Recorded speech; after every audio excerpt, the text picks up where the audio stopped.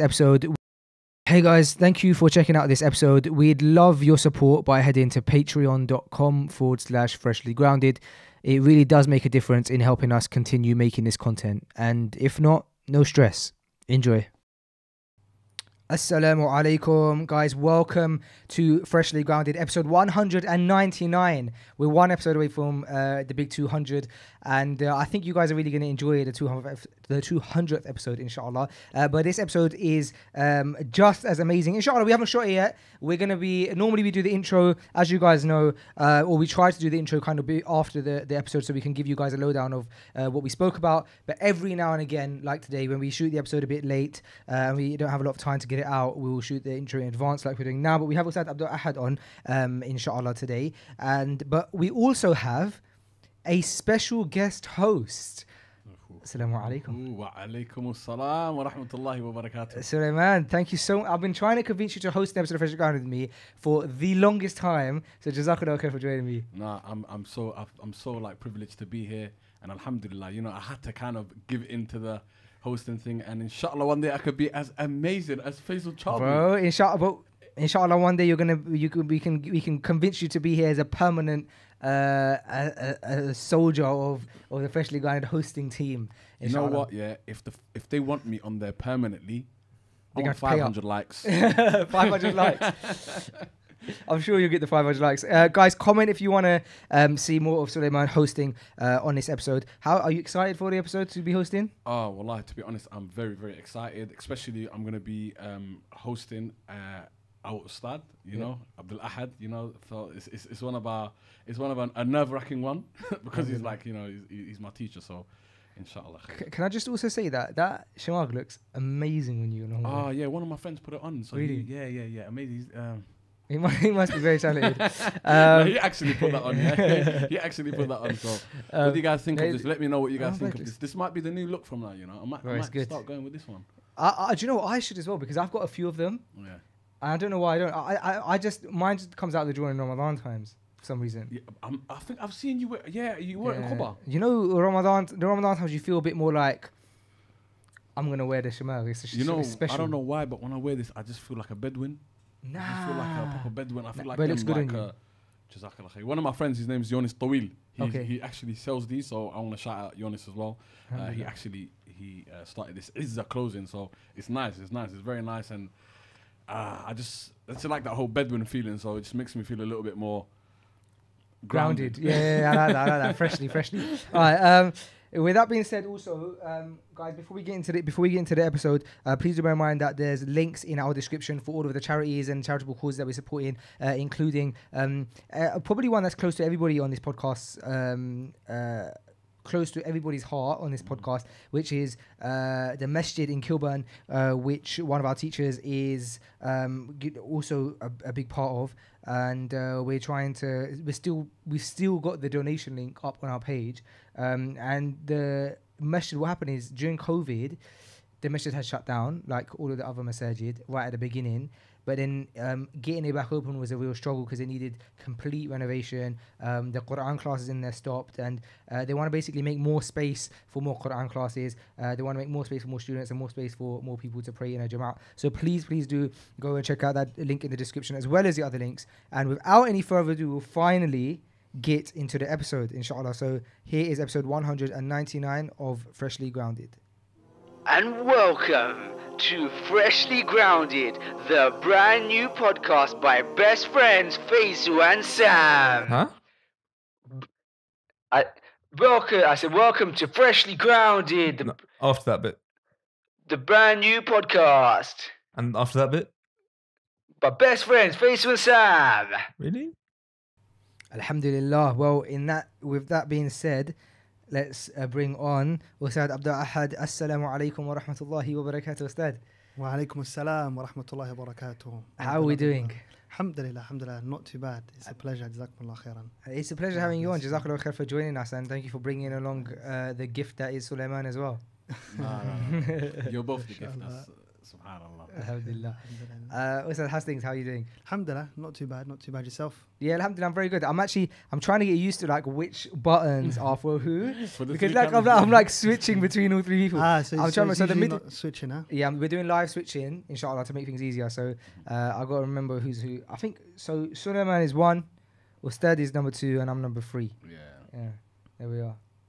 So we should be good, inshallah. Okay, now in order to get started, I thought what would be a good start, considering we haven't really met in person properly, or have we met in person? I think perhaps we may have met across paths, but we haven't like indirectly. Right, we haven't been like formally introduced, right? So I thought like a great way to for us to have our first conversation would be for me to ask you a completely random question from our Freshly Grounded card game. This could literally be anything, and what I'm going to do is I'm going to completely make sure that whatever question I get is the question that I'm gonna ask for. That's me. Number 3 is me. Yeah. All right. So I'm going to choose a random card. Okay. Here we go. I'm going to actually ask you 3 so we can try and get variety. Is that okay with you? Bismillah, no problem. Okay. Inshallah. First question: how can you improve your relationship with your parents? Allahumma musta'an.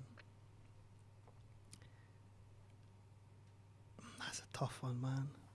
How can I improve my relationship with my parents? I mean, the usual answer would be speak to them more. But I think the best way, is just to be around more, man. Especially like stuff I do personally.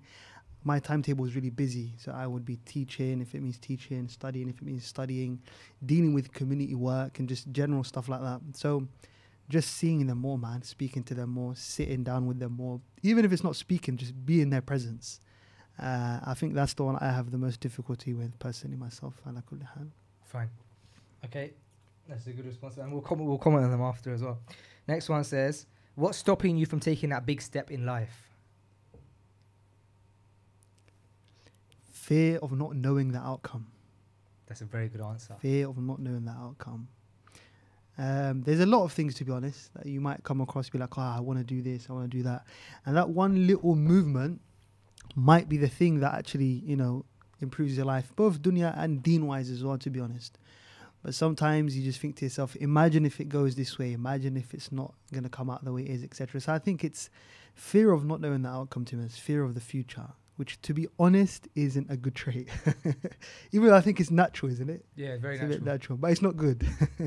So it's something I I'm think trying that to deal with. it shows maturity, doesn't it? Because I think in youth, you see a lot of people who take too big risks because they don't consider the outcome. So I would say that it's actually quite a positive trait. Especially with someone like yourself who's a very balanced person. You come across like a very balanced person. So if you've got a fear of the future, I think that I imagine that it would be kind of a balanced fear. Let's hope so, inshallah. Let's go with the last one. I think I should ask him the last one. Let me go. I want to do it. I want to go for it. I'm going to have one for you as well, Suleiman, after, yeah? Okay, let me ask Ustad one day, yeah? Do you know which one you're going to go for? Or you're just going to go I random? don't get put on the spot, man.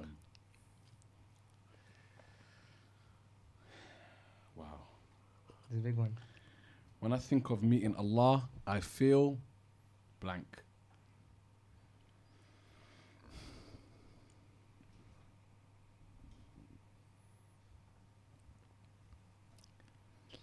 When I think of meeting Allah, what comes to mind is the hadith of the Prophet sallallahu alaihi wasallam, where he mentioned to us that there's going to be on the Day of Judgment, when the people of Jannah are put into Jannah, the people of paradise, they enter paradise.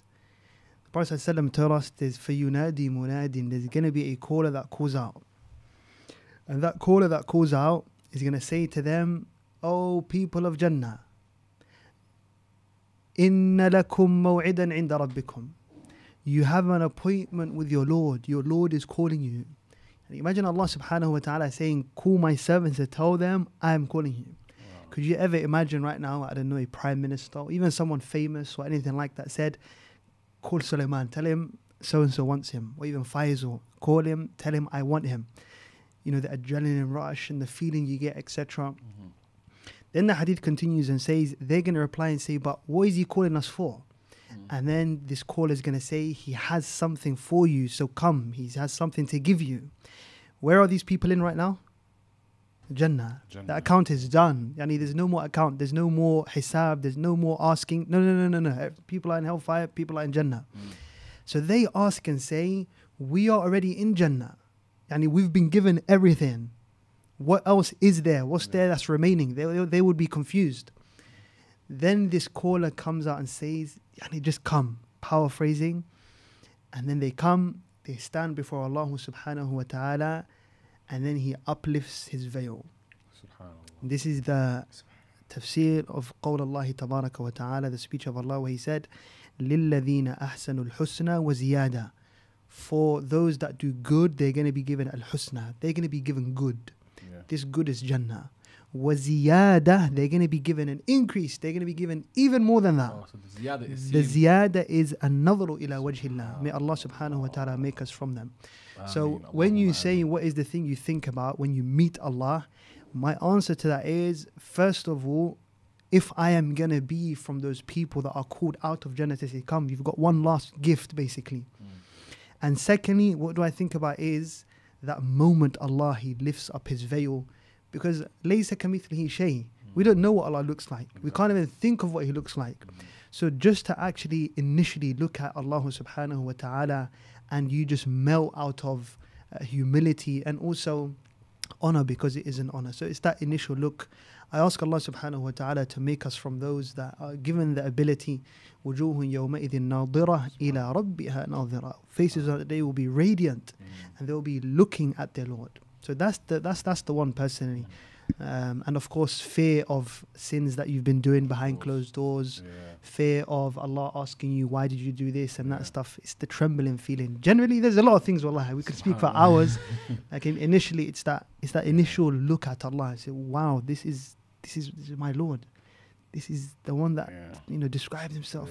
This is Him, May Allah subhanahu wa ta'ala give us that tawfiq and that ability to do that. That was beautiful. You know, one thing that I was recently watching a lecture that was explaining some of the stuff that will take place on Yawm al-Qiyamah, and one of the things that really stood out to me was this idea that the hellfire will be, if I'm not mistaken, Ustad, like almost like trying to look at people who it has rights over, and the people will be trying to look away, right? And the reason it scared me so much is because when you start hearing the ways that like the hellfire is like being characterized, you start to realize that it exists, right? Because sometimes you can easily like ignore something like the hellfire because you can't see it right now, and you can't really characterize it, and so it's easy to kind of like ignore. And then when you start hearing about some of its traits, the description of it starts like just becoming real to you, and then you start putting yourself there. I started literally thinking, I started imagining myself at Yawm al-Qiyamah, like trying to like keep my eye contact away from the hellfire. I don't know if for some reason like thinking about the hellfire has a massive impact on me always. Whereas I know, and I mentioned it before, whereas I know for others, like a lot of my friends as well, they like to reflect a lot more on Jannah. But for some reason, just reflecting on Jahannam really, it's like I need that fear, And it's what really keeps you away from doing sins. Right. It really, so subhanAllah, I can relate with that a lot as well. I like to actually know more about the punishment and the adhab and everything. I like to really more like 100% to know more about that. No, definitely. So of course, us as Muslims, we are instructed to worship Allah subhanahu wa ta'ala based upon fear and hope. So of course, firstly, there needs to be that balance. You can't be someone who's 24/7 locking himself up at home. Oh, I'm going to go into the hellfire. And all you ever think about is the hellfire and pessimism and negativity. And are you serious? If we look back at our pious predecessors, when it came to this hellfire, they were a people, forget the hellfire in fact. When it came to the day of judgment, like you're talking about the hellfire, before the hellfire even comes, our pious predecessors, they used to really ponder upon this. It's narrated that Abdullah ibn Rawaha was from one of our pious predecessors. He was lying down on the lap of his wife. So he was lying down and he just started crying his eyes out. And then, of course, just like a wife would do, we're hoping, inshallah, she started to cry as well. So imagine you just lie down on the lap of your wife, just resting, long day at work, etc. And then you just start crying your eyes out. And then she starts crying as well. And then he asked her, why are you crying for? And he's like, what is it that's making you cry? And then she says, رَأَيْتُكَ تَبْكِي فَبَكِيتُ. I saw you crying, so I just started to cry. We hope our sisters are like that as well, inshallah ta'ala. But she started to cry as well because she sees her husband and she loves him crying. So then she asked and said, okay, I, of course, saw you crying. That's why I cried. What was making you cry? Like, why did you randomly cry? And then he said, ذَكَرْتُ قَوْلَ اللَّهِ تَعَالَى. I remembered the speech of Allah. وَإِن مِّنكُمْ إِلَّا وَارِدُهَا. Every single one of you is going to go past it. And the bridge. Allah subhanahu wa ta'ala mentions every single one of you. There's nobody that's not going to go past this bridge. What's at the end of the bridge? Jannah. What's right below it? The hellfire. So he says, we've been told that we are going to pass a bridge and we don't even know if we're going to be saved from it. And this is a bridge. It's not the hellfire. So the person, he should be thinking about what's coming in the hellfire. Allah mentions that the hellfire, Allah is going to speak to it. He's going to say, Halim talati. Allah is going to ask and say, are you full up? Do you need more? وَقُودُهَا النَّاسُ وَالْحِجَارَةِ. Do you need more people? The fuel for the fire is the people. Do you need more people to enter inside you? And then she's going to say, I say she, of course, because in the Quran, the nar is also feminine in Arabic. And then the hellfire is going to reply and say, هَلْ مِن مَزِيد. Is there more? And I'm not full up. And there's a hadith of Prophet ﷺ where he ﷺ said, يُرْوَى مِن شَفَةِ جَهَنَّمْ حَجَرٍ. There was a rock that got thrown from the hellfire. And it didn't reach the pit, i.e. the bottom, for 70,000 years. Wow. 70,000 years. Oh, come on, قال النبي صلى الله عليه وسلم. 70,000 years, comprehend that. So على كل حال, الشاهد من الكلام, the point is that we should be people that ponder upon it. We should be people that think about the hellfire, the characteristics, but also have some balance and think about Jannah and what Allah subhanahu wa ta'ala has prepared for those who stay away from that which they've been prohibited from, etc. You know? I think nowadays, especially with social media and stuff, and I was actually having this topic with one of my friends, is a lot of the youth nowadays, they see a lot of reminders on social media. So sometimes they see the most like touching reminders where it touches them so much. And then they see, straight after that, they see, you know, they might see one of their friends and he's playing music and he's listening to, you know, their friends like, so it's kind of a mix of balance of emotion whilst they're on social media.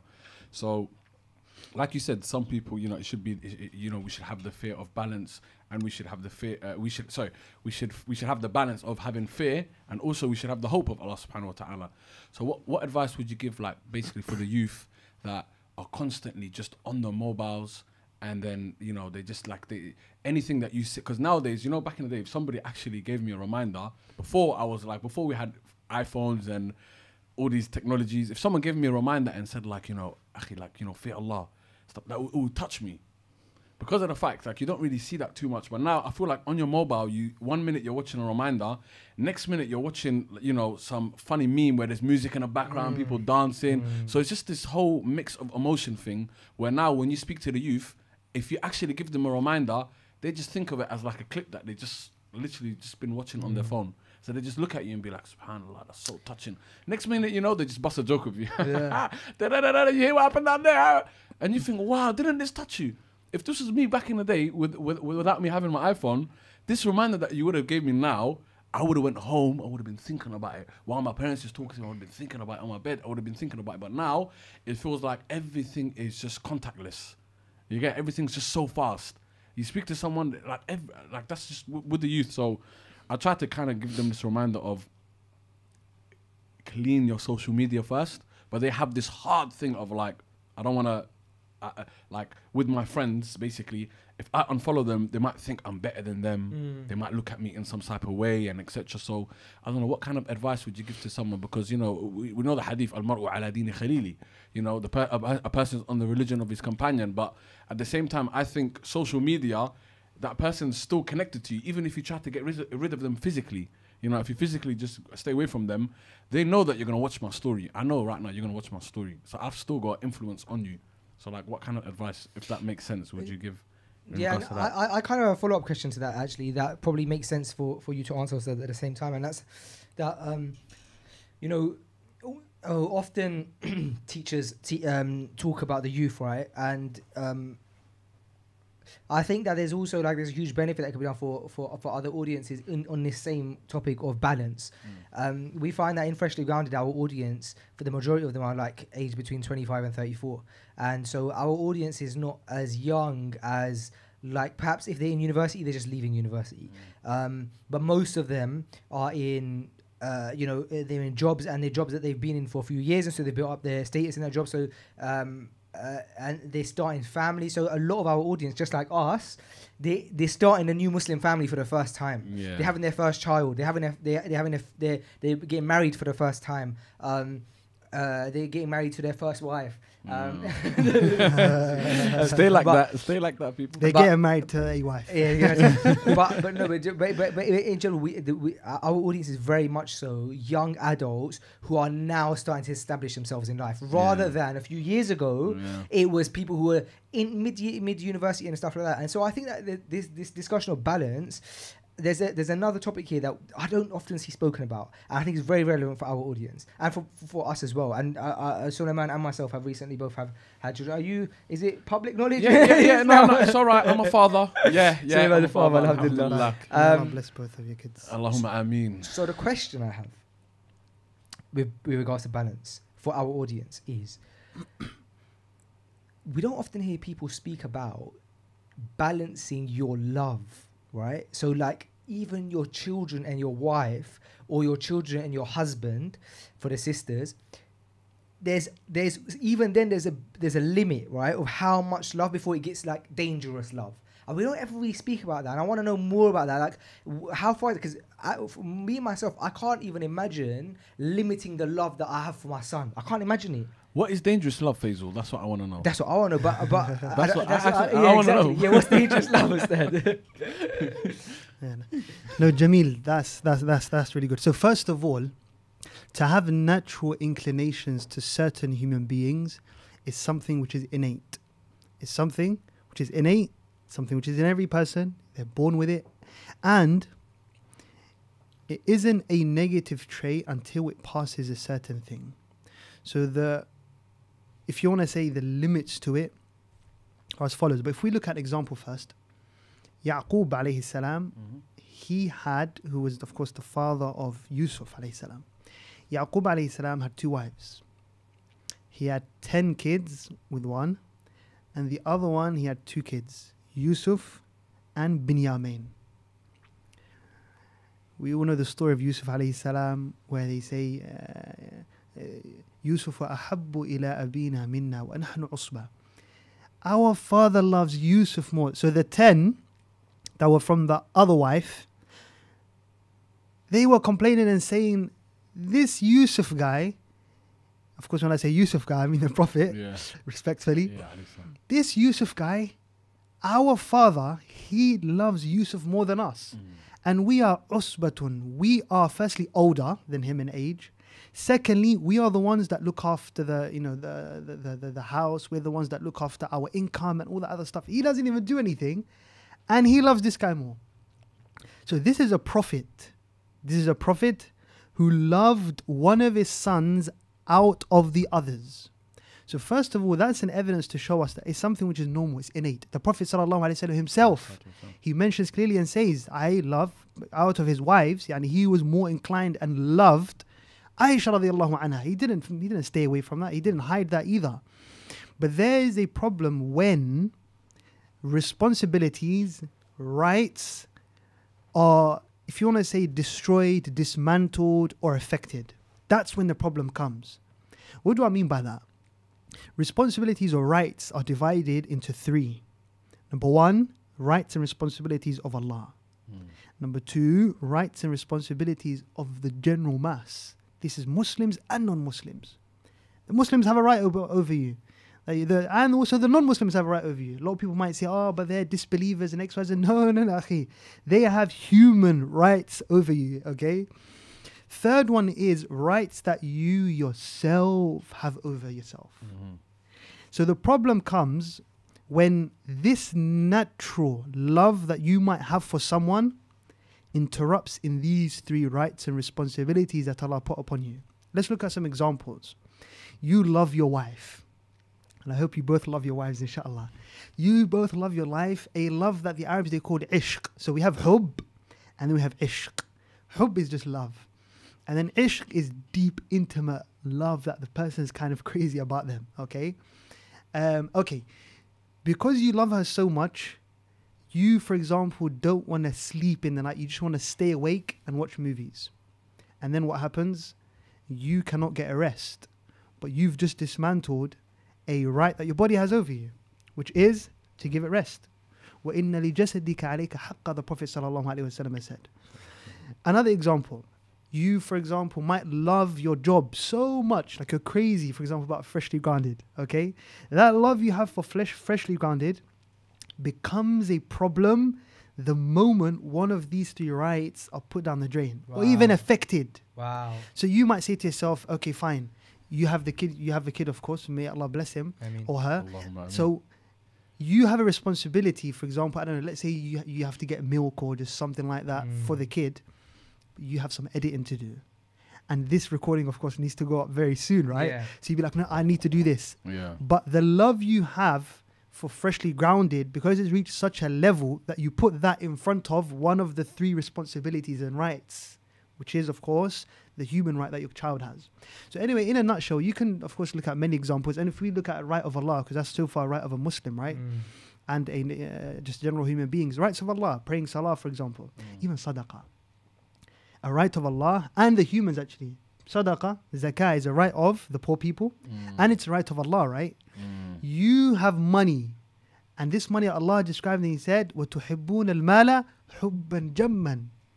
You love this money, a great love. This money you love so much, if it goes in the way of you giving sadaqah, it becomes a problem, man. It becomes a problem. You can't let that slip. So anyway, in a nutshell, we could use many examples, but love, first of all, I would just conclude by saying, we have the natural, innate love that is normal. It's mamduh, it's praiseworthy. There's nothing wrong with it. It's not negative either. But the moment that love you have for that thing goes against any of these three rights, these three responsibilities, these three huquq that these three groups of people have upon you, Allah, yourself, and also the Muslims, then you're in danger, man. It's a problem. It's a major problem. SubhanAllah. And everyone has that. Everyone has certain things they love that they can't really leave off. And it's a natural thing. I mentioned Yaqub loved his son Yusuf more than the others. But it shouldn't let you go in front of, or it shouldn't let you affect the rights of these people. Just balance it all out. Balance it all out. It's hard as well. But this is why we're here. We're here to be tested. We are even tested in love. 100%. Why are we tested in love? Allah mentioned in the Quran, وَنَبَلُوكُمْ بِالشَّرِّ وَالْخَيْرِ فِتْنَةً. Many people think to themselves that tests in life are just negative things, evil that occurs to us. Someone's got cancer, someone's got, a financial problem. Have we ever thought that good things are also a test? So the love you have for this, Allah is testing you with it. It's a test from Allah subhanahu wa ta'ala, because that's what we're here from that end anyway. So when we look at on that parallel as well, where even this love's a test, man. Let's ponder upon this, okay? And this is going to be more interactive. I'm going to ask you guys, inshallah. We are here. Everything we're here for is just to be tested. Me coming here today is a test. How is it a test? I made an appointment with you. Am I going to stick to it? Am I going to come with the etiquettes that I was, told to come with in terms of when you're meeting someone, for example? And this is a test. I think, now you, look might, at I this. think you may pass that one, inshallah. No. Not at all. So look though. When we ponder upon how this life is, and by the way, if you don't take anything from this podcast, wallahi, just take this, because it summarizes life. It summarizes why we are here and everything, and nobody's ever mentioned this before. Let's look at the 5 pillars of Islam. Take out Shahada la ilaha illallah. In fact, we can include it, to be honest. We are going to analyze them from two aspects. We're going to analyze them. Are they ibadah maliyah or ibadah badaniyah? What does that mean? Is it a worship pertaining to wealth, or is it a worship pertaining to your body, physical actions? Are you ready, Faisal? I'm ready. You should know these already. But they're simple anyway. So, Shahadati an la ilaha illallah Muhammad Rasul. Let's put that to a side. The next one was to establish prayer. Wa iqamus salah. Is it a body type worship, or is it a worship pertaining to wealth? Establishing prayer. Both. No, is it both? Why would someone need money to pray? Oh no, sorry. I thought in the sense that. So are they connected to mere physical actions, or is it connected to wealth and money? I thought it was more like that. It would benefit you in wealth. Yeah. Oh no. But okay, for you to do them, do you just need your body? Is it a physical action you need to do, or you also need wealth? Body. Good. Yeah. That's correct. Iqam salah wa ita'iz zakah, to give the zakah, give charity. Is it physical actions, or is it more specific to your wealth? Maliyah. Good. It's wealth. Yeah. So the first one, establishing prayer, it's your body. Second one, giving charity, wealth. to wealth. Next one, Sawm Ramadan, fasting the month of Ramadan. Faisal got that one. Is it your body, or do you need money for I'm that? going to go with body with that one. Yeah. It's body as well. Nah. But this is interesting though. Which other one was body? Salah, right? Salah was a physical act you need to do. Yeah. Fasting is an act you need to do, but it's kaf, it's abstaining. So it's still your body, but it's not a physical act, it's abstaining. And what we abstaining from? Food, right? And desires, intimacy. These are the two things the Prophet ﷺ, he said, whomsoever protects his stomach and his private part, he's succeeded. So it's the most hardest things to deal with, okay? Yeah. What's the next one? Hajjul Bayt. Man istata'a ilayhi sabila. Going and performing Hajj. Both. Quick. Both. Good. This one you need wealth and you physically need to go and do it. Of course, Yeah, because you need to Very pay the good. money. I was just thinking body there, but yeah. Now let's ponder upon this. The thing that Allah said, تُحِبُّونَ الْمَالَ حُبًّا جَمًّا, you love this wealth so much. And the desires of your private parts and your stomach, you've been told to abstain from it. And you've also been told to physically do an action. So abstaining, doing, the two things you love the most. Wow.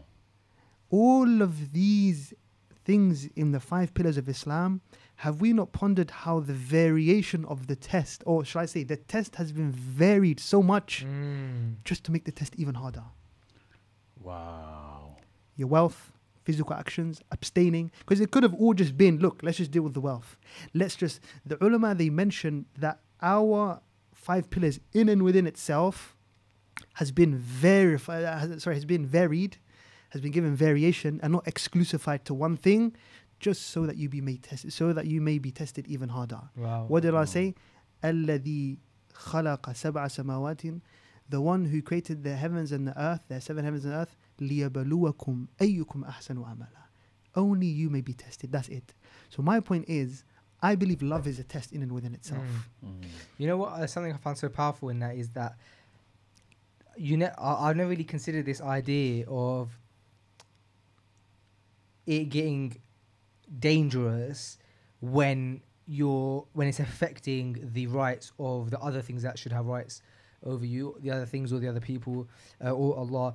And it makes so much sense when you put it into context, because you do sometimes go, oh, you know what, this is going to be a tough week at work. I'm predicting it's going to be a tough week, so I'm going to have to put this and this to the side this week just because it's going to be one of those weeks. But really, truly, that should be a red flag in saying, well, why is it that I'm having to give up other rights that my body or people have over me just for like this one thing, which is work? So, and I've definitely find myself falling into that. Do you?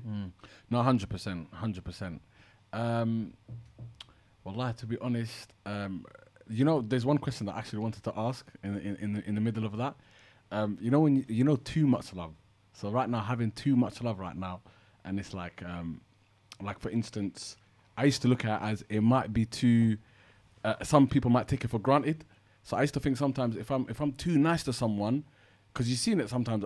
Like sometimes if you're too nice to somebody, they might take it for granted. So is that me being defensive, or would you say? No. I think that's you being smart. I think that's you being smart. No, but I'm saying also with like family and stuff. That's What do you mean? I don't get it. I mean, you say if you're too nice to someone, they might take it for granted. like for You shouldn't instance- have that negative assumption, though. No, I mean as in like sometimes, you know, for instance, if somebody knows that you're the type of person, if I ask you for something, I know you'll give it to me. Mm-hmm. If you're the type of person who like, you know, and sometimes some people just take that for granted. Do you know what I'm trying to say? So even sometimes with family and stuff, do you think sometimes being too nice, like actually being too nice and showing too much love is a dangerous thing? Like, what do you think about that? I don't think it's dangerous. As long as, so everything's upon intention, right? So if you have come with the intention, like however they deal with it, they will deal with it however they deal with it. Yeah. They might be like, this guy's too nice, man. Let me make the most of him, etc. ما عليك إلا البلاغ. Upon you is nothing but just to do whatever is good. خلاص. You know? So I think it comes back to what are you getting out of it at the end of the day? If you think to yourself, look, I'm going to be nice to them so that I can get this, that's one thing. Then you might have, you know, be a bit skeptical. Shall I be nice, etc. But if your point is just, I want the pleasure of Allah, that's it. Yeah. Then for you, it doesn't matter. Even if they start taking for granted, why? It doesn't really Sometimes affect I have you. that problem, man. I have that problem. Sometimes I think to myself, like, you know, everyone gets them little thoughts in your head. Sometimes you think to yourself, maybe it's because I was just so kind to this person. Like, you know what I mean, though? So I don't know what it is. Sometimes you think to yourself, It's a possibility. It's a possibility. Could we reference the fact that the Prophet sallallahu alaihi wasallam left Sallallahu alaihi his wasallam. houses sallallahu alaihi wasallam when his wives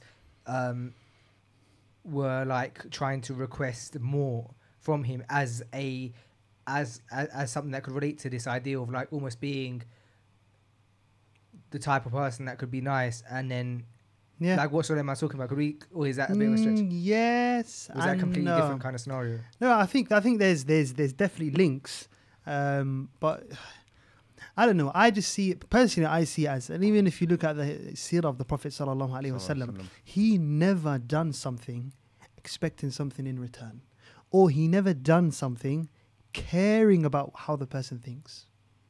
Like, there's never been an instance where he specifically said, you know what, he thought to do something, and he thought to himself, I wonder how he would take it, etc. The only time he would is when he was considering the other person and not himself. Like he would, for example, be like, imagine if I'm too nice to that person, they might, for example, take it in a bad way.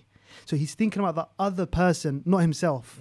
So that's praiseworthy. That's fine. Like you might think, if I'm too nice. Okay, so is taking gifts to someone at 1 a.m. in the night something good? No, rewind. Is it something good to give a gift to someone generally? It's Yes. something amazing. It's something amazing, Yeah, very I good. agree with that. Is it, however, or what negatives could come from giving someone a gift at 1 a.m. in the night when they're sleeping? You're disturbing them in their sleep. It's not But the right time. There you go. But you've considered that because you're considering his side of things. That's good. But don't be thinking about your side of things when you're giving. I don't know if that made sense. I think the expression was a bit hard. No, that But makes generally, sense. if you're thinking about the person's, if it means well-being, the person's general, good thoughts of himself and how he's going to take it, etc., that's good. But if you're going to think about negative things that might come across it or that might be a benefit to you, I think that kind of becomes a problem after. Allahu A'lam. It's a really good question. So I just want Really to good. ask that. What do you because guys think though? a lot What- of people do do you guys fall into that quite often? Do you think you're too nice a bit sometimes, or do you consider how someone might take something? Even if it's good, even if it's good. Experience that where you think to yourself, if I be over, like, because you just generally, if you just be you being yourself, as in just a nice person, just the way you are, but there's some people afterwards, do you ever feel like, let me not be too nice because it might kind of like, you know what I mean though? It might kind of, because some people actually do take kindness for weakness, and I'll be honest with you, it does happen. And it's not something that I always think about, as in like, But if maybe they not take it really as a do- weakness, why do you care? That's a good point. Are they going to come and boot your house down? No, Is there any no, danger to your life? That's what I'm saying. I think there's Why something wrong with do me. you care? I think there's something wrong with me sometimes. I think, but I don't really think like that too much No, now. alhamdulillah, But before, I mean, like even like when I You're when I started conscious practicing, about being too sort of open, nice. I get what you because mean. before 100%. practicing, you kind of have that kind of vibe, as in like, don't be too like, just be a bit minimum in terms of your speech and stuff like that. But alhamdulillah, I feel like a lot of people go through it, a lot of youth as well, especially the young ones. Have you seen when you're speaking to like 18, 19-year-olds, even like you said, it's like more for them, right? a lot of people like our age, we're all in the same kind of bracket, and people are listening right now, like the freshly grounded people, they're like all up in our ages. But the 18-year-olds and the 17-year-olds, when you speak to them, it's like they're just very yeah, I'm alright. Yeah. Do you know Paranoid. what? They That feel like is they don't want to, something- because you know why? It's like right now, Faisal, if you get an 18-year-old and you sit them down opposite us right now Yeah, they and would interview like- them, yeah, yeah, it yeah. would be one of the worst freshly grounded ever. You know what I mean? Because they'll be like, yeah, I'm alright. No. But I think They're just that like is- very socially awkward, but I think it's the fact of going back to social media as well. No. I think maybe I'm wrong. It's just my opinion. I think that is down to previous experiences. You know what's that? I think, right? So I think there's like two different things we're talking about here. But this, one thing I was reflecting on today was this thing that you're talking about young people. And, okay, so there were two separate things we were talking about. First thing was this idea of like feeling like you're being too nice and then perhaps you'll take people for granted. I'm not trying to sound like fakely humble here, but I never get that, bro. I've never had that. The reason is because whenever I have interaction with people, I actually seem to always feel like I've been really rude. I always think I'm rude, and that's probably because like genuinely most of the time I am. And I was actually Wow, you're probably one of the nicest guys. No, that's not true. Because you've What seen lie? me in like bits, right? And I was No, speaking to I've Sam stayed about with this you. today. I was speaking to Sam about this today, right? And but there's been times where I've probably been rude to you, bro. Even No, I mean Yeah. like we stayed together Remember in Badr. last time- Remember when we stayed I over know, the I retreat? right? Yeah, we did, didn't we? Yeah. But bro, like even like for example, I was speaking to Sam today, and I said that one of the questions on these cards, actually, he asked me one of the questions on the card, and one of the questions on the card was, what about keeping in touch with people do you find difficult? And I said, if you want me to answer that really honestly, the thing that I find really difficult sometimes about keeping in touch with people is that I feel like, and this is really bad of me, I sometimes feel like that it will hinder my progress or my productivity, and therefore like I almost avoid it, because I'm like, if I'm spend all my time catching up with people, that's a good point. I'm never gonna do X, Y, Z. And I feel like the times that any good that has come after Allah, I feel like it's because I've been able to put that relationships to the side and just be tunnel visioned. And like my fear of interacting with people too much is that, right?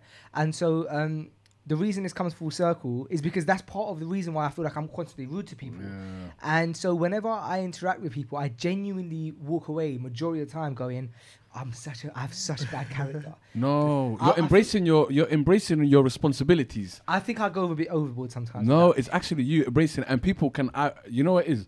Where you're actually, a lot of people see what you're doing in terms of, just as a person, as an individual, people can read what type of person you are. So, if you're out here embracing your responsibilities and you're working hard, I think people get it. But if you're just a person who's literally not being rude for anybody else, but not really got a lot of stuff going on for themselves, and you're doing that in terms of you just not contacting no one, stuff like that, then it's like you looked at as somebody who's quite rude. But if you've got a busy schedule and you're very busy and you're still making that time of once in a while, even if it's once a month, it's like, wow, I appreciate that so much. I know how busy Faisal is. And out of the blue, he just messaged me. It's just before Ramadan, or maybe it's Eid, and you sent me a message like where you said Eid Mubarak Sulaiman, or for anybody, like let's just say whoever it is, they really appreciate that, knowing what type of person you are. I'd say that we can all make improvements, definitely, because I know that that's a characteristic of mine that needs to improve. But doesn't that go back to our point again? It's about like exactly what you just said. You said I would normally be conscious of being over nice to someone because of the responsibility you need to do, right? Right. Doesn't that go back to the same point about It taking the too much, responsibilities? yeah. You're And right. I you're think right. if it's a matter of you're not being that nice to this person because you're trying to fulfill these responsibilities, you're actually being nice. No, I thought what you were saying is that I'm loving my work too much and not giving the rights to the people. No, but you have to do the work. You said it's the work times, for example, and Yeah. someone's told you, can we chill, do this, X, Y, Z, etc., etc. What you're doing is fulfilling the right of the work, which is a good thing. But if it's you've been like you've been at work all day, you have no work to do, but you just want to make it perfect, etc. You can come under, you know, being a bit selfish, loving it too much, etc., etc. Yeah. So I think it's I think intentions come back to it a lot of the time.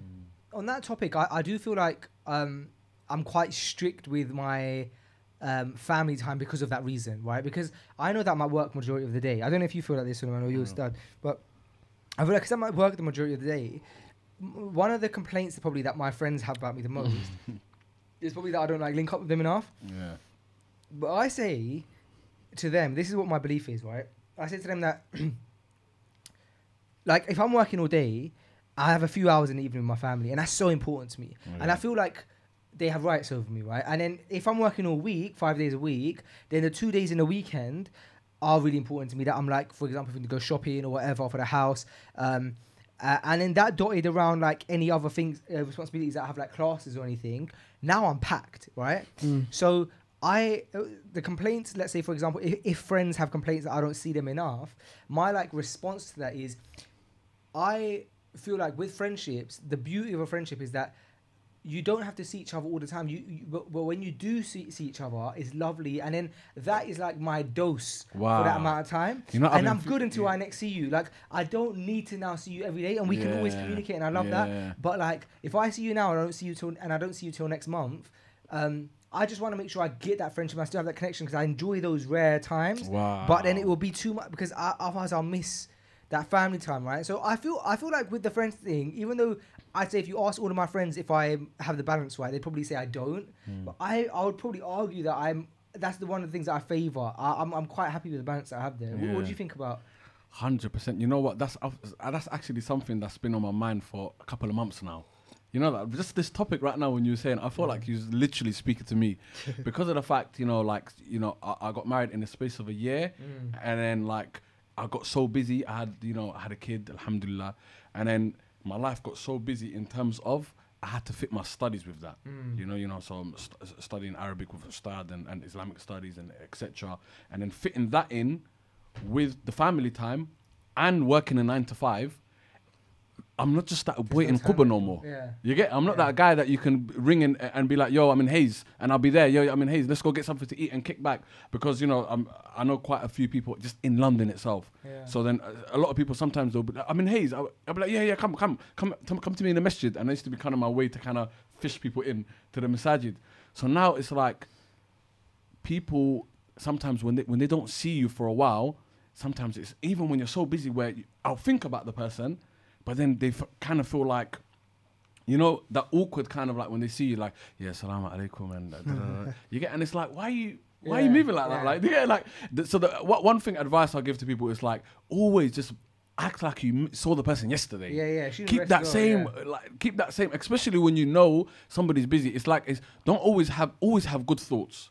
Always have good thoughts, because it's like, Wallah, I'll be honest, every single person that I dearly love, like Faisal, you, Ustad Abdul Ahad, like if I don't see you for months and months and months, when I see you, it's like I saw you yesterday. It's like that, wow. Like I'm never going to think, when was the last time he messaged me though? He don't care about my life. He don't know what's going on. You know what I'm trying to say? You know what? Something that just came to mind when you was mentioning that thing, like you got your 9 to 5, you got your family, you got your studies. This is something that benefited me quite a lot when I started implementing it, right? So there's this, and it would only come full circle, Ustad, if after I mention this, you can perhaps give a benefit from the Islamic angle in this concept, right? Because this is like a very dunya version. But basically, Warren Buffett, you know Warren Buffett, he's the guy who's like invested loads of money, and like, he's like one of the world's richest men, basically. He's like got stocks everywhere, and you know Warren Buffett, right? You may have heard of him or not. Okay, well, anyway, is it the Amazon? No. Warren Buffett, he's like this old man. He's like invested in like loads of stocks and stuff. He's like multi-billionaire, right? Anyway, okay. He has this rule called the 5x20 rule, right, or 5x25 rule, and what it is he says, write down a list of 25 of the things that are most important to you in your life, right? In order of priority, right? So all 25. And he said, now take the top 5 and until you've perfected those top 5, don't look at anymore. Don't go past it, right? And so when you explained that to me, you said, for example, your priorities are your studies, like perhaps in whatever order, but like studies, family, your 9 to 5, Exactly. and then you said that was it, right? Your studies, literally. your work, and your 9 to 5, 9 to right? 5, yeah. So like, if out of those 3, And family, of course. you probably had studies, 9 to 5, family. Yeah, that's what you said, that's right? what you say. Yeah, studies 9 to 5, And family, yeah. Right. So let's say, for example, you and that's taking up all your time. Oh, it's a lot of time. So if, for example, we try and even add another priority in there, next in order, I would say would be your fitness, Exactly. wouldn't it? It'll Look be at your that. body, bro. Yeah. Like, if you can fit in like a gym session or some kind of sports activity, I'd say that's important. That's number 4, and then number 5 would probably be socializing with friends. Exactly. For your mental health and for that. Exactly, yeah. Right. So you're working on mastering the top 3. Yeah. Even if you manage to master that, you've then got to implement your health and fitness for your body, bro. So you can look. So friends is a long time away, right? Yeah. But that I really found that 5x25 rule, 5x25 rule really has benefited me, because it's like then that helped me prioritize. So that helped me think, all right, fine. The things that are priority in my life are like yourself, my work, my family, my studies, my health and fitness. Yeah. And right now, with just those 4, I'm so stacked. I can't even imagine adding another one there. Yeah, so Islamically, of course, the Prophet ﷺ, or even our pious predecessors, we don't have reports that told us they specifically used to write down they need to do X, Y, and Z, etc. But if we look at jumlatan or mujmalan, generally, if we look at it, our deen has this process of priority. If we look at the Prophet ﷺ, he sent to Mu'adh ibn Jabal, who was very young. He sent him to Yemen, and he said to him, go to these people and call them to La ilaha illallah. If they do that, I said if they do that, so priority, then call them to establish the prayer. If they do that, call them to give the zakah. So the ulama, they took from this to say the Muslim's life is based around priority. He didn't say go to them and tell them, look, you have to become circumcised, for example. You have to start going to Hajj every year, etc. Even though at that time it wasn't, of course, a pillar. But he didn't start with the sub-branches of Islam, but rather the most important. Let's look at the hadith of the Prophet ﷺ, or the hadith of Jibreel. He came, what did he first ask about? He said, أخبرني عن الإسلام. And then he said, Islam is La ilaha illallah Muhammad Rasulullah, to establish the prayer, to give zakah, so on, etc. Then what did he ask him about? He said, tell me about Iman. He told him about Iman, and tu'minu billahi wa malaikati wa kutubihi wa rusuli, etc. Then he asked about, okay, now tell me about Ihsan. The ulama, once again, they said, look, if he started off with the most important, which is Islam, the 5 pillars, then he said, okay, let me come down, Iman. And even Iman is in the order of importance. Allah and His messengers and the angels, etc. Then he asked about Ihsan. And Ihsan is the highest level that a believer can be upon. And ta'bud Allah ka'annaka tarah, that you worship Allah as if you can see Him. He didn't start off with that though, did he? No. You can't jump to Ihsan when you don't even have the basics, which is your 5 pillars. No. Just pray. Just pray. You don't need to pray as if you can see Allah. Just pray. If it means praying fast, just pray. Give the zakat. Just give what you can. Go Hajj. Just do it. Forget about making it perfect. Forget about it. No. Then you can focus upon perfecting it. Praying my salah with khushu', as if I can see Allah subhanahu wa ta'ala, as if I'm, standing in front of Him, etc. Don't jump straight to it. So generally, the idea of priority is in our religion, without a doubt, 100%. But of course, not specifically to say that the Prophet ﷺ used to do X, Y, and Z first, etc., etc. There's even reports of the Prophet ﷺ, the sunnah salah for dhuhr, where you'd pray, of course, 4 before and then 2 after. He, sallallahu alayhi wa sallam, of course, it is a sunnah act, right? Yeah. The sunnah act, it's a sunnah, it's not a compulsory salah. Yeah. There's reports that tell us he used to delay it and pray it at Asr time. Why? So he can deal with the hawa'ij nas, the needs of the people. People will come to him, they need to speak to him, they have problems, etc. So he would deal with the problems of the community, because he saw that and gave priority to that more than the sunnah prayer that he had to pray, because this is compulsory for him. The sunnah salah is not compulsory. So the priority is definitely there, without a doubt, and it's something which our religion has. and we should all implement it. Definitely without doubt. I personally need to implement it. I'm really bad with that. What would you advise someone who struggles with prioritizing? That's a really tough one. Generally, what I would advise them is firstly look at this thing that you are doing or this thing that you want to put in front of the other. Can you, like, is it going to have a detrimental effect if you don't do it before it? So right now, if you have to, once again, I don't know, do some shopping for the family in comparison to edit a freshly grounded video, which one wouldn't be as detrimental? Which one would? And of course, you guys want to be careful with what you say. I'm gonna choose to not answer that. So do that. And also, anyone who gives importance, it's just importance, man. It really is, wallahi. That's all it is. How much do you value something? That's it. But some people, even before so even a step before that, some people, and I've been guilty of it in the past in my life, some people perhaps are on such a downward spiral where just their life's erratic. Like, they haven't even got organization of their life yet. Like, they need to almost just put on pause and go, okay, well, what am I meant to be doing here? So I would personally say, by the way, I'm not one to speak about it because I'm quite bad when it comes to organized. Actually, I would say I'm slightly organized. I wouldn't say I'm an expert, but divide your life. So this is what I do personally. Divide your life into deen and dunya, firstly. What percentages are we talking here?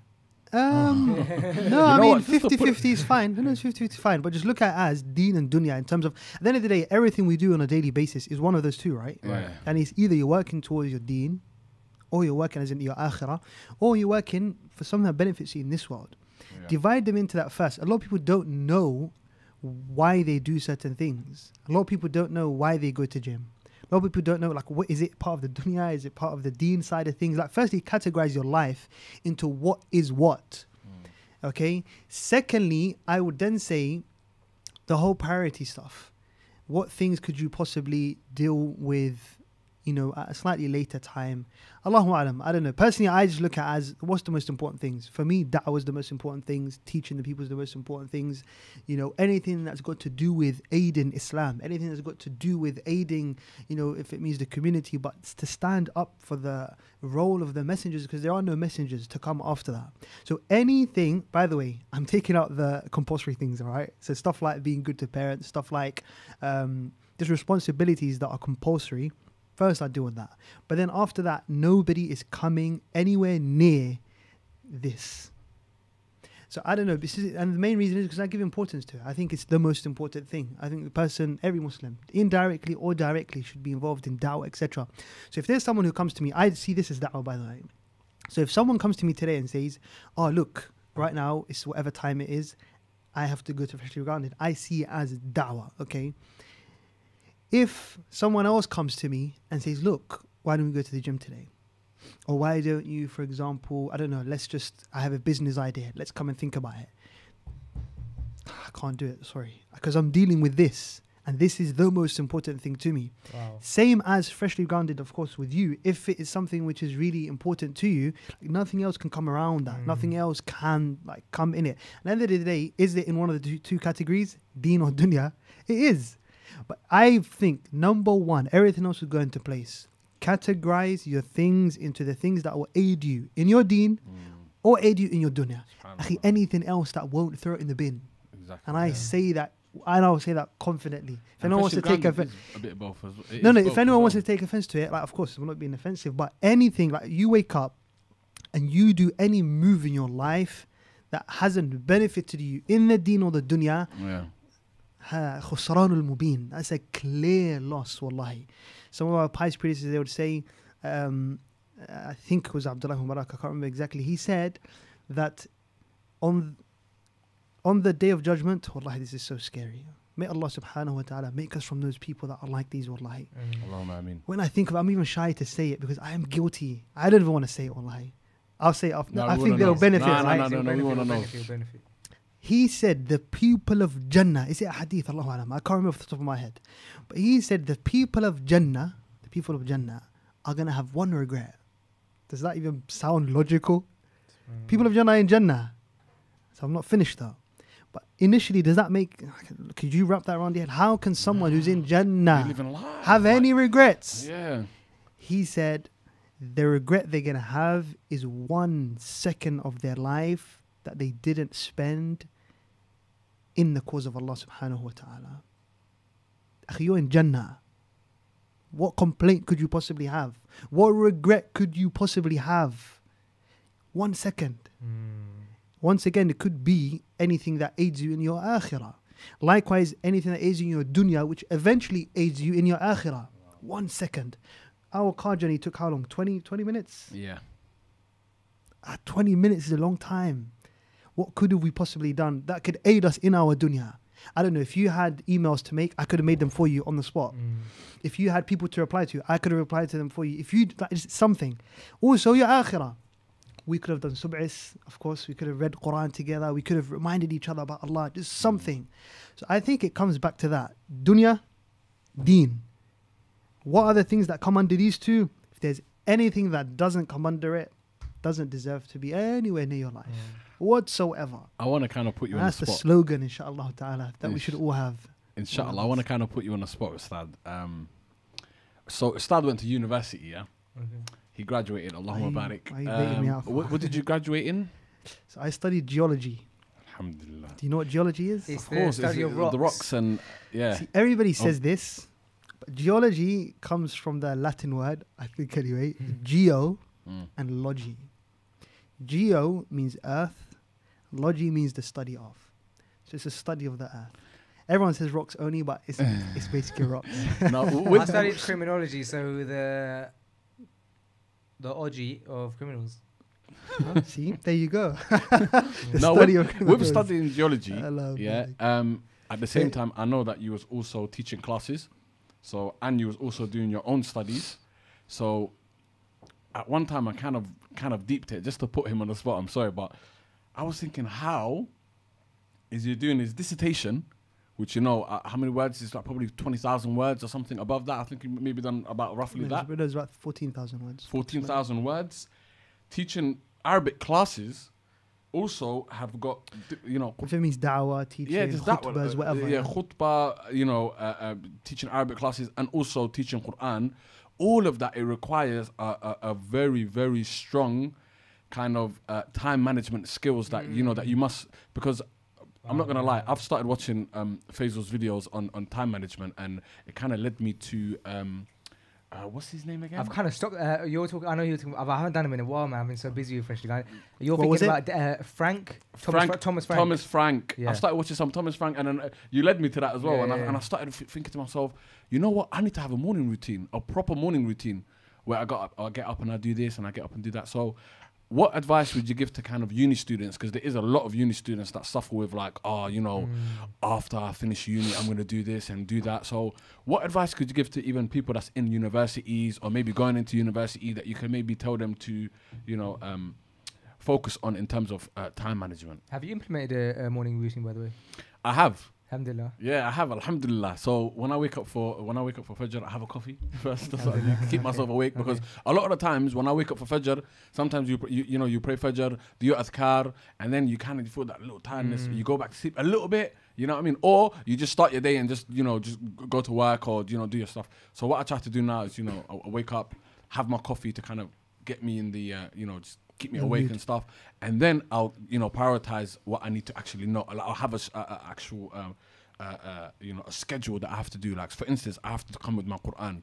Okay, I'll do that. So I'll just focus a lot on that. That's my Quran time. Boom, and then I have to go to work.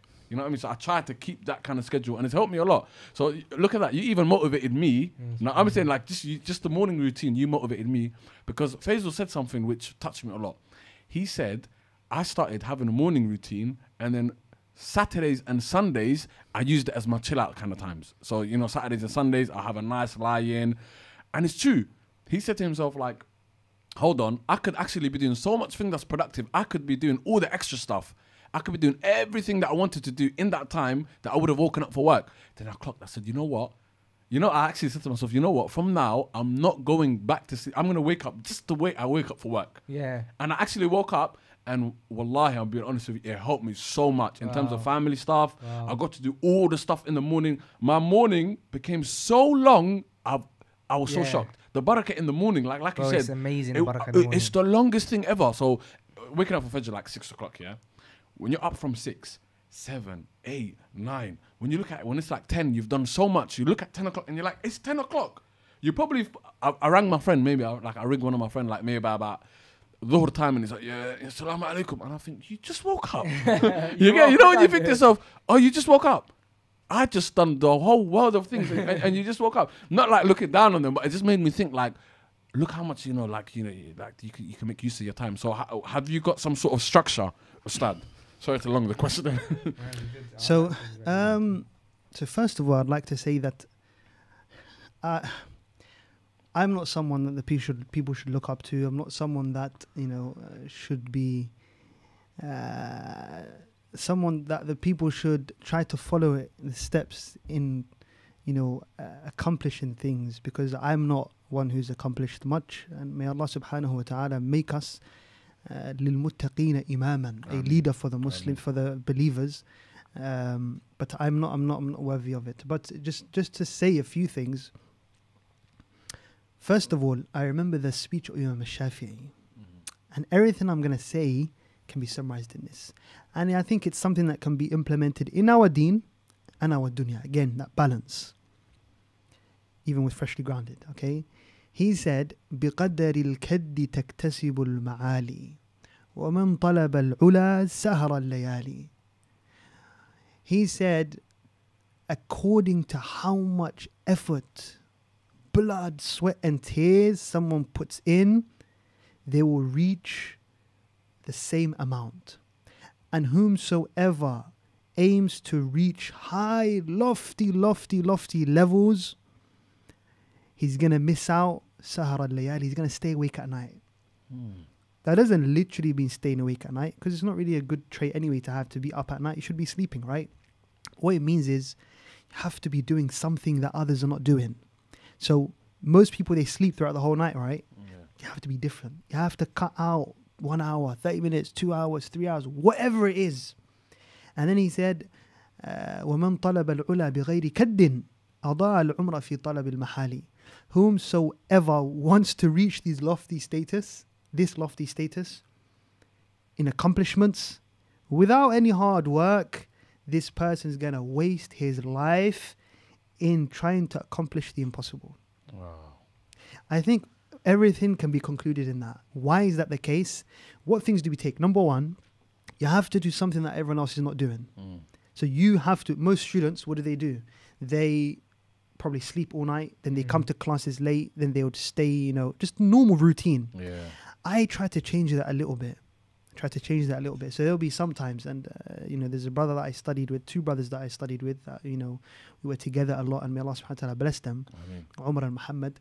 These 2 brothers, sometimes, it was mainly exam season to be honest, but sometimes we would go to class, not class, we would go to the university maybe 2 hours before the lecture, 3 hours before the lecture sometimes. So we're talking sometimes 5 a.m., sometimes 6 a.m. That's the time that most people wouldn't be awake, and we would be there. Wow. Likewise, we would stay behind, and sometimes until 1 a.m. Sometimes it was 2 a.m. And these are just normal days. It isn't specifically for exam season or anything like that. That's point number one. Secondly, is make the most of the resources you have around you. I use the word resources, but very, very, very vaguely. Why? Because I'm talking about human beings as resources. And I said I use that very vaguely. My mother, may Allah subhanahu wa ta'ala bless her. Allahumma ameen. She is someone, shall I say, she's alive. She's someone that, wallahi, anything I personally do, wallahi, it's because of her. And I say that clearly, and it's not just to make it look good. No.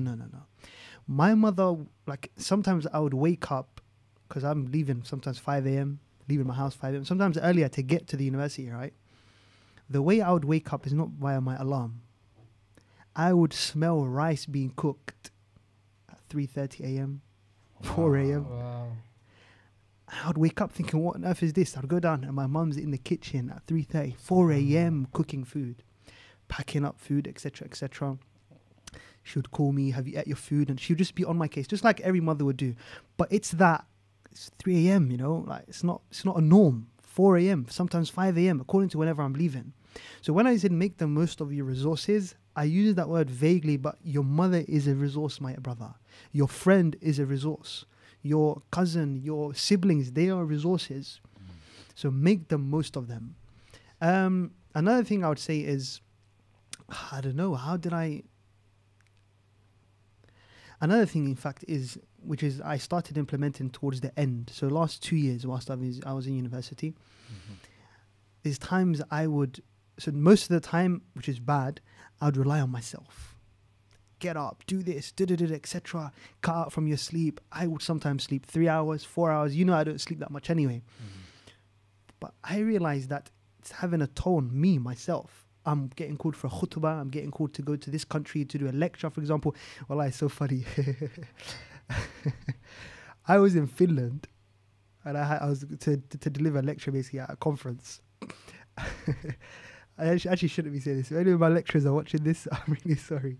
But I had an exam on the Monday, and I was in Finland for about 4 days. Those 4 days were the Thursday, Friday, Saturday, Sunday. So I got off the plane. Wow. And I went to my exam. Okay, so I'm getting called to go give lectures here. I'm getting called for a khutbah for me. So khutbahs are quite often. I've got lectures here in this country as well, going to Manchester, etc. Plus, I've got my weekly classes, and then I've got dissertation to write. I've got exams coming up, X, Y, and Z. I mainly put all of the hard work to myself. There was a time it really took a toll on me. I took a step back. Wallahi, this is my message to anybody who's going through similar. Prophet Shu'aib, he used to call his people for years and years. Worship Allah alone, stay away from what you're doing, turn back to Allah, etc. His nation didn't listen to him. Then what he done was, but he used to rely on himself. He said a very profound statement in the Quran. Allah said, Shu'aib said, وَمَا تَوْفِيقِي إِلَّا بِاللَّهِ. And after he started to rely on Allah more, he started to give himself maybe 50% of the work, come with the asbab, come with the means, but leave the rest to Allah. Make dua to Allah. You know, it's not your efforts. What did Allah say? Because then the people start listening to him. His nation started accepting his message. His nation started accepting Islam, etc. Allah said, that Shu'aib said, it's not my efforts. It's not me. وَمَا تَوْفِيقِي إِلَّا بِاللَّهِ.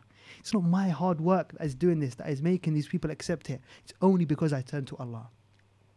وَفَوِّضُ أَمْرِي إِلَى اللَّهِ. And I pass my matter on to Allah. So I remember times, ala kulli hal, wallahi, that little dua you make, that 20 minutes before the, Salatul Fajr, you get up and pray, that is the extra push. That's where the impossible becomes possible. Wallahi al-azim, I experienced it. Wallahi, I experienced it. And I wish I implemented it earlier, but it helps. You'll be at work, don't belittle. You're thinking, no, I'll make the dua later on. No, make it whilst you're sitting down editing. Don't put the full effort upon yourself. Give Allah subhanahu wa ta'ala his right in making the impossible work as well. So that is another one. Allahu alam. Just be different. Do things that others are not doing. Wake up those few hours before. Make the most of your resources. People are going home. No, stay behind. I would prepare lectures and that stuff and stay in the university. There's a room, of course. I'd stay there, prepare the lecture there instead of going home, whatever. So just sacrificing certain things. It was basically what Imam Shafi'i said. Yeah. Can make it in a nutshell. You have to be different. You have to not go with the usual stance of life. Tweak it up a bit. If I were to say what is one of your favorite du'as from the Sunnah, what comes to mind? So because I speak a lot, is رب اشرح لي صدري ويسر لي أمري واحلل عقدة من لساني يفقه قولي. That's one of my favorite du'as, simply because of the what I'm involved in, because I speak a lot, etc. So I would tend to lean towards that a lot, to be honest. But there's many du'as. The du'as, every du'a came for a reason, man. Every single du'a came for a reason. Some du'as came for balance. Some du'as came for hardships. Every du'a you can't underestimate. But personally, that one the most. Because look, Musa alayhi salam, I don't want to say was tongue twisted, but he had a problem when it came to speech. he never tried to just practice. He never tried to just, no. رَبِّ اشْرَحْ لِي صَدْرِي. Oh Allah, open my chest for me, as in make me someone who could speak. وَيَسِّرْ لِي أَمْرِي, and make my matter easy. وَاحْلُلْ عُقْدَةً مِّن لِسَانِي. This twisting of my tongue that I've got, or this difficulty I have in speech, please make it easy for me. He didn't deal with himself. So I would say that. I would definitely say, but that's specifically because I speak a lot. What would you say, bro? Mainly. What dua just comes to mind? Just springs to mind. Just springs, I would, bro. I would say, Allahumma yassir li hifdh al-Qur'an wal amal bi. Oh, subhanallah. That's what I'd say. That's a good one. Yeah, because as I'm memorizing Quran, sometimes it's hard. So I always try to say that. I always say, Allahumma yassir li hifdh al-Qur'an wal amal bi, and to also act by it. And to also act by it. So yeah. What about you, Faisal? I was just gonna say. What about you? I think I would have said like we were speaking about this in Itikaf with Yasir. You know Yasir. Yeah. Amazing, we were speaking. We were kind of in a circle a few years back, and that's why it came to mind. And at that time, and still now, probably I'd say Allahumma atina fid dunya hasana wa fil akhirati hasana wa qina adhaban nar. But I think in recent times, I wouldn't say like fallen more in love with, but one that's been like more on my mind is the dua that encompasses asking Allah for I'm trying to think about it in English now, being free from like the ruling of others. There's like 3 or 4 things mentioned. I think that's the last one that's mentioned. But free from anxieties and feeling like pressure, laziness as well. Laziness. Yeah. So there's the things mentioned in that dua are like I remember. I think it might have been Ustad Tim Humble maybe, who was talking about that dua and mentioning kind of, if you really analyze that dua, it's everything. Yeah. I saw that. Can you tell us more about that, Ustad? Yeah, it is. Because normally, what do people look for? So, firstly, they look for freedom, if you want to call it freedom. Allah subhanahu wa ta'ala said that, Ya ayyuhan nasu antumul fuqara. You are poor. Wallahu al-ghaniyul hamid. So, being someone who is free from human beings, that's something everyone wants. Secondly, huzn. If you want to call it sadness, depression, anxiety, etc., which is a natural thing that people come across. That's more of an inside/innate, not innate, sorry, that's more of an internal feeling, right? So that's the second one. The third one is more of a outward, so it's not internal, it's external, which is al-kusul or kasul, laziness. The reason why that's very powerful is someone who's lazy practically can't do anything. Dunya and deen. Everything. That's true. Literally nothing. So you have the internal part of it. You have the external. And wallahi, laziness is something which is dangerous, man. Because that is, as you said, your whole deen and your dunya is down the drain, I think naturally, I'm a lazy person, a very lazy person. That's what I want to say. Why would you say you're naturally lazy? I was trying to change it to you. Why would you say you're naturally lazy? No. I think you're very no. active. Allahumma barik. You're very, mashallah. But or is that just the outside? My natural state, I think I'm very lazy, because I think like growing up, I was quite lazy. So if I am productive and stuff, it's because I had to force it into me or become really. Do you know what else I think makes you not lazy is becoming really passionate about something. For example, Suleiman, even yourself, if you compare yourself to from a few years ago, and then you start becoming passionate about the deen, would you ever a few years ago say that you would even be starting to try and memorize Quran or Arabic language? No. But you'd be like, but I haven't got time for it. Yeah. And maybe even a bit of laziness would creep in. But you became passionate about it. Exactly. Sorry, Ustad, I wanted to. No. About laziness, but not at all, man. So it's a very comprehensive dua, and it has practically everything the person would come. But I think for us to limit the du'as that the Prophet ﷺ came with in itself is something I wouldn't say stay away from, but to say this dua over this dua, because the Prophet ﷺ at the end of the day, وَمَا يَنْطِقُ عَنِ الْهَوَى, Allah said, this man doesn't speak from his desires. إِنْ هُوَ إِلَّا وَحْيٌ يُوحَى. Everything he says is a revelation. Everything he says, everything he walks, and he does, sorry. So all the du'as of the Prophet they're very special. And you know, talking about du'as, what's amazing is every prophet was given a du'a. Every prophet was given a du'a. They used it. Of course, Musa alayhi salam, he used it. Isa alayhi salam, he used it. Sulaiman alayhi salam, he used it. So all of the prophets, they used it in something specifically. If it means being saved from drowning, for example, Noah. If it means to Isa alayhi salam, for example, curing the leper and all that kind of stuff. Ala kulli hal, they all used this. The Prophet sallallahu alayhi wasallam, he was given the opportunity to use his dua. He said, I'm going to save it for my nation on the day of judgment. Amazing. And was he someone that needed du'as? Did he have a tough life? Of course. He went through everything. And he said, I'm going to wait on the day of judgment for my nation. So it's important. May Allah subhanahu wa ta'ala give us the ability to really ponder upon it and make us love this man. And we send salutations upon him just because Maghrib came in recently, right? I want this podcast to go on for so much longer, but with the time so those who are listening don't know that we're recording this podcast hours before it's about to come out. So it's a Thursday night, alhamdulillah. But before we do, I did want to speak about something that I'd heard about recently. My brother texted me and told me, but I don't know much information about it. And I was speaking to Sulaiman, when you went to the other room, I was asking Ustad about it as well.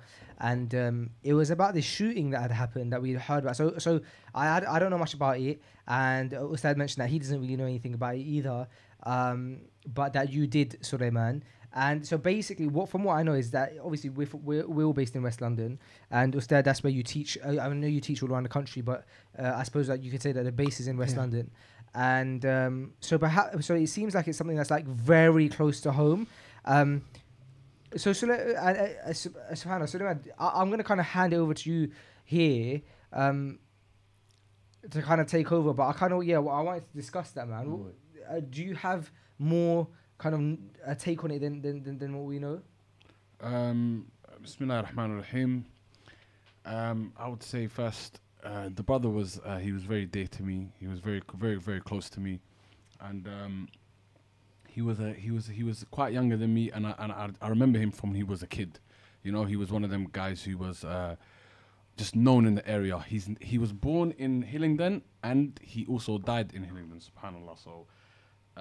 He's never ever left this country in his life. He literally, you know, he was born here, and subhanallah, he passed away here. And one of the last advices that he gave me was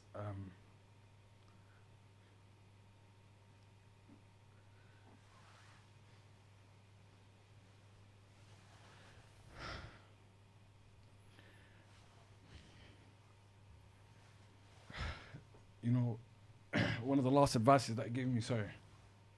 That's all right. Wallah, it's deep, man. It's just so deep, man, because one of the last advices he told me was when I got married and stuff, I was quite busy. Sorry. I got very busy and stuff like that. So he told me, he was like, you know, I always watch you, you know, like, what's going on, man? You ain't been posting that much on Instagram and Twitter and Snapchat and etc. He's like, you need to carry on doing what you're doing, Sulaiman. Just because you got married and you're doing your thing, like, carry on speaking to the brothers, come out. Da, da, da, da. And I remember me feeling like, well, he's right, you know, he's right. And then as I'm going to Arabic, etc., stuff like that, like, even Ramadan, he rang me. I remember Ramadan, my wife was heavily pregnant, and she, you know, heavily. And then he rang me and he was like, I need to speak to you.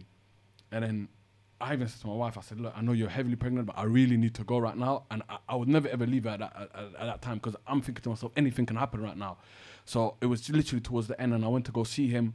And then he's telling me about, wallahi, he was telling me I'm going through depression, you know, just the life on the streets.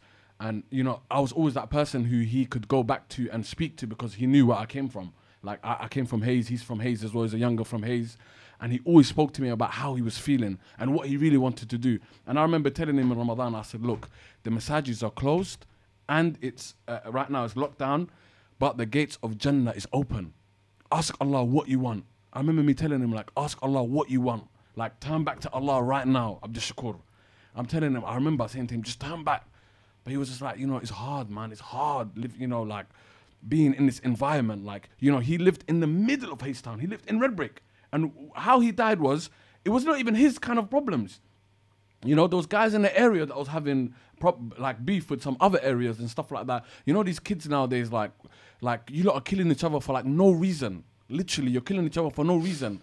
Like, it's like his games. It's like, you know, this guy kills him from that area, he kills him from that area. Allah's going to ask each and every single one of you, even you guys that never done it, but you guys are gassing it up, giving the fuel to the people and saying, yeah, go do it. All you guys that are even involved in terms of like gassing each other up, wallahi, Allah's going to ask you, like, fear Allah. So with this brother, he was just a guy who was just in the area, he was just there, and then he was literally just there. The car pulled up, he must have been just there, you know, they shot him and he's dead. He never knew that, that day was his last day. And subhanallah, man, and it really touched me. And I was thinking about one of our last conversations was him saying, like, you know, what's going on, man? Like, you've gone so quiet. I look at my timeline, and with the youth, like I said to you, like, they just have only rap and girls and all this madness that they're following, these blogs, like, you know, all these I don't know if you've seen like all these like Mali drill and this drill and all these like street blogs. Like, they have all these kind of things on Instagram and stuff that all of these kids are watching. All of them are watching this thing, and they all want to be a part of it. Southall's beefing Acton. Acton is beefing Hayes. Hayes is beefing this area. That area is beefing this. Shepherd's Bush is beefing Ladbroke Grove. You know, stuff like that the kids are into. Like, the really and truly why they're doing it is all because of boredom. Wallah, if you look at it, it's all because of boredom. Like, if they really all came together and everybody just literally just spoke about, like, right now, look, before blood gets spilled, everybody literally spoke about, you know, what are we beefing over? Like, is it money? Have I done anything to you? You get it? Like, stuff like that. Let's just leave it there. Do you get it? But it's literally just one of them things where we just really got to help our youth. And I ask Allah subhanahu wa ta'ala to make us from those who benefit them and you know, who you know, be that kind of people that they can always come back to and talk to. You know what I mean? Sometimes I feel like, as even you two as well, you guys have got a role to play. You guys have definitely got a role to play, because a lot of people, they feel like they can speak to you guys, because you guys are not just that kind of like, you're not just the older guy where, you know what I mean? So it's like everybody, every single person like that's even got some sort of,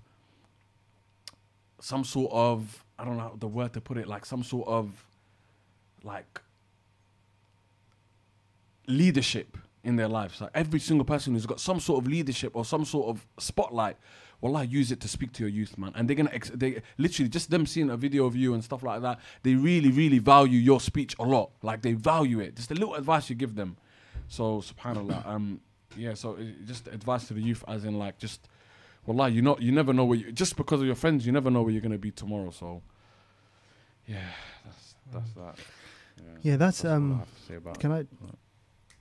Yeah, so subhanallah, something that comes to mind, which I just wanted to say. Firstly, it's a message to the general mass and a message to the Muslims that are involved in these things. If I divide it into three, number one, the general Muslims. I believe, in fact, not just I believe, but Allah subhanahu wa ta'ala told us in the Quran that any sin that occurs, and let's really ponder upon this. I want you to, because you're physically here with me, and I want us to really think, wow, I never thought of it like that. Every single sin that occurs only occurs due to ignorance. Have you ever heard that statement before? Faisal? Every single sin, anyone that sins, they haven't committed that sin because they have low iman. They haven't committed that sin because they are lazy. They haven't committed, no. It all goes back to ignorance, not knowing Allah.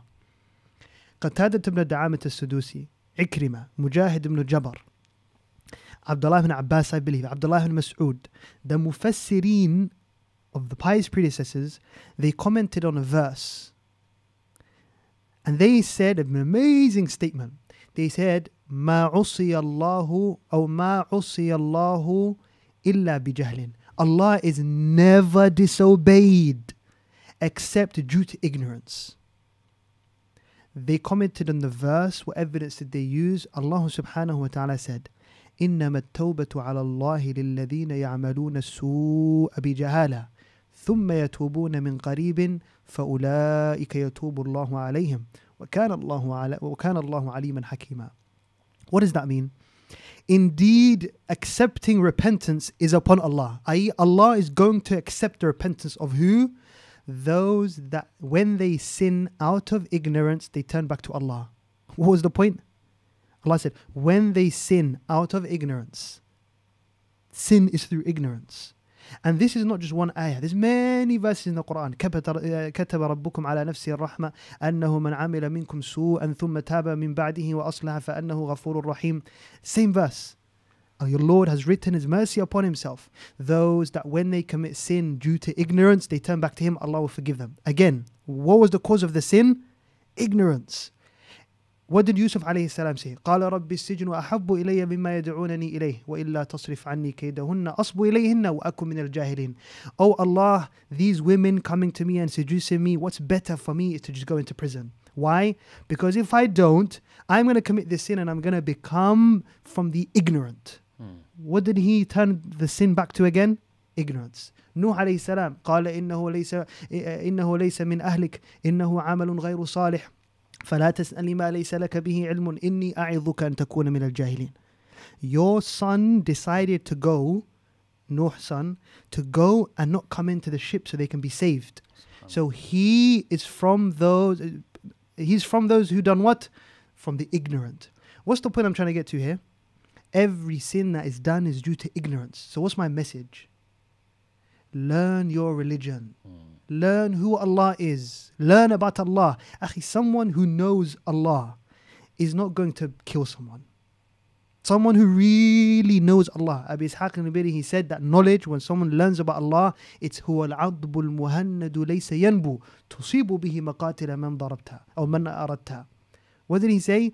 The knowledge that you learn about Allah is what? It's like a sword. This sword is so sharp, anyone you hit with it, they're going to be destroyed. What's he talking about? The knowledge is the thing that's going to protect you when someone tells you to come and do a sin. These shayateen that are coming to you, come, let's do this, let's do that. You've got your sword ready because it's the knowledge you learned. So my first message is, ala kulli hal, turn back to learning about Allah. Learn your religion. One who knows his religion is not going to be falling into these things. The second point I want to touch upon is to those people that have not been taken. Allah hasn't taken their lives. وَلَنْ يُؤَخِّرَ اللَّهُ نَفْسًا إِذَا جَاءَ أَجَلُهَا. Allah does not delay a soul from the time that it was appointed to be taken. You could be next. You will be questioned about Allah subhanahu wa ta'ala. Death doesn't come to someone and ask, do you want to go? La wallahi. And you will be questioned about these lives that you are taking. These people that you are taking, especially Muslims. Allah said, whomsoever takes a life is as if they've taken all of mankind. This Muslim now, does he not have more of a right? So my second point is, ala kulli hal, those people who think, that you're not going to be next or anything. Abu Ishaq al-Biri, he says, وَتَشْهَدُ كُلَّ يَوْمٍ دَفْنَ خِلٍّ كَأَنَّكَ لَا تُرَادُ بِمَا شَهِدْتَ. You are every single day seeing a burial as if you are not the one who is wanted by this thing that you are saying, this thing that you are seeing. What does that mean? You're seeing a grave, someone going into it. Oh, someone died, etc. You're witnessing death, right? You're looking at it as if the death doesn't want you. Death wants every single person. So these stabbings, killings, shootings, may Allah subhanahu wa ta'ala give us all tawfiq to be free from it. Ameen. And may Allah guide the people who are indulging in it, taking part in it. Ameen. Those that are, even making a phone call to even have anything whatsoever to do with it. Ameen. May Allah subhanahu wa ta'ala rectify their situation. Ameen. Turn back to Allah. Allah subhanahu wa ta'ala also mentioned that these people that are falling into sins, they are the reason why Allah destroys nations. Don't think to yourself, I've taken this guy's life, I've only affected his family. You're going to affect us. Allah is going to destroy us. وَمَا كَانَ رَبُّكَ مُهْلِكَ الْقُرَىٰ وَأَهْلُهَا مُصْلِحُونَ. Your Lord doesn't destroy a nation whilst they are on good. No. The only time Allah is going to destroy a nation is because inside it is zalimun, people that are oppressors. So your sins, you killing someone, you destroying someone's life, you taking, you're not just affecting the family. You're affecting us, you're affecting the whole community, you're affecting everybody. So ala kulli hal, that's my message to everyone. And may Allah subhanahu wa ta'ala give patience to the family as well who experienced that, and give us all tawfiq. Jazakallah khair, Sulaiman, for sharing that. And I know that was not easy, but I think that the message that you gave is a really impactful one that's really going to benefit people. So I really appreciate you doing that for us. And Ustad, Jazakallah khairan for jumping on Freshly Grounded. Please do come back. Inshallah. It'll be an honor. Next time we can kick Sulaiman out. Yeah, just me and you. I'm really kidding. Or perhaps Sulaiman will do the episode or the host it by himself. You never know. But thank you so much for joining us. It's a pleasure. It's a pleasure. It's been amazing. Thank you so much. Thank you for having us. Jazakallah khair. No, it's been an absolute pleasure, man. And like I say, you know, when we have someone here for the first time, you know, after that the door is open, so you just come in whenever, and whenever you're in the area, please just come by. And if you just fancy getting out of the house, you know, and you just want to get some work done, we always got a spare desk here and some really good quality Wi-Fi. So if you want to try and get some work done, you're more than welcome to come. Jazakallah khair for everybody, to everybody for watching, for listening, and we will see you again next week, inshallah. I would say, if I can just add, may Allah subhanahu wa ta'ala honor Faisal and his family. Ameen. Because wallahi, I see the work he's doing and the effort he's putting in, and he's taken out a job that he could just be doing normally, and what he's decided to do is come and do a job that is in the service of the Muslims. You don't have to be doing this. You don't have to be investing in this. You don't have to be, you know, sitting down, interviewing people, speaking. But what I really seen from him is, and I don't want to praise you, of course, but you have a bigger aim. You have a bigger goal. And as Muslims, we shouldn't be people that are just aspiring, I want to go to university, get a job, live my life, worship Allah, and then pass away. Leave a legacy behind. Come up with a service for the Muslims, something that Muslims are going to benefit from. You know, as the Prophet ﷺ, he told us as well that the best of you are those who are the most beneficial to their people, to their community, to their nation. So I ask Allah subhanahu wa ta'ala to bless him, his family, his mother, his father, his children, just every single person connected to him, his friends and everybody else. And I also ask Allah subhanahu wa ta'ala to make you from those that are sincere and that only do things for his sake and that only want the khair for his ummah. And anything that starts off with a pure intention, it's going to end up clean. It's going to end up being successful.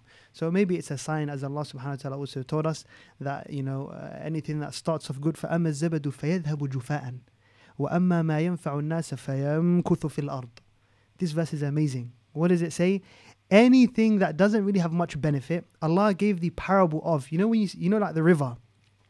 Anything that is like paper-like, or like even a packet of crisps, for example, if you throw it inside the river, what happens to it?